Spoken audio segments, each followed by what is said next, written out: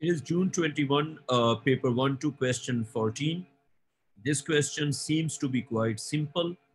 Each foot of an elephant has a circular cross section with a circumference of 1.4 meter.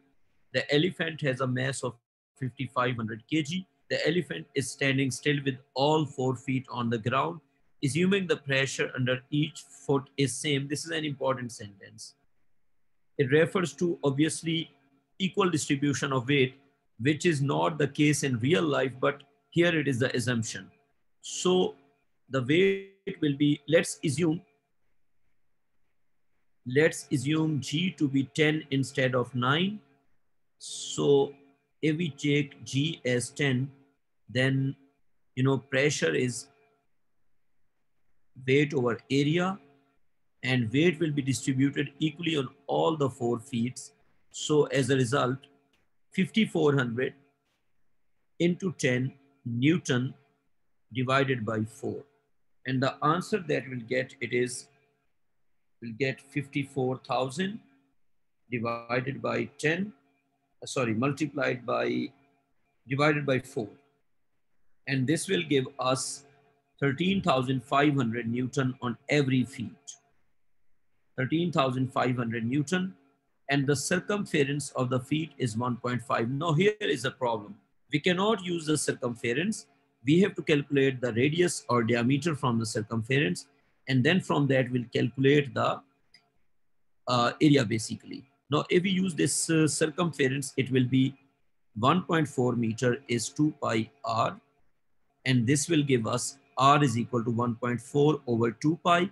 Now if we solve it, it will become 1.4 divided by 2 pi will be, it gives us 0.222 meters.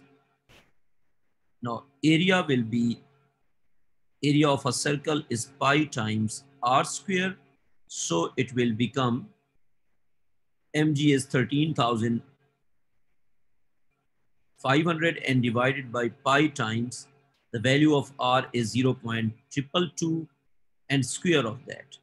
So it will become 13,500 divided by pi times 0.222 square, and this will give us 87,192 and Pascal, which means that it is 87 kilopascal. So 87 or 85 kilo, actually we use G as 10. If we use G as 9.81, then obviously our answer is 87 kilopascal. And if G is used as 9.81, then it would obviously be answer C. So answer C should be there.